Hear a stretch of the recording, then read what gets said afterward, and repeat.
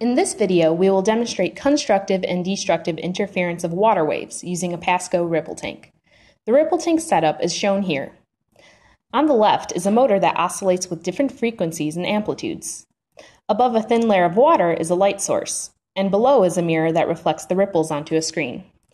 This video was recorded using a high-speed camera so that 1 second in real time is represented by 15 seconds in this video. Here, plane waves are incident upon two openings. When a plane wave passes between two openings, the result is like creating two new waves. These waves can add together to form new waves, which is called superposition. When the two waves are out of phase with one another, they add together to create no wave.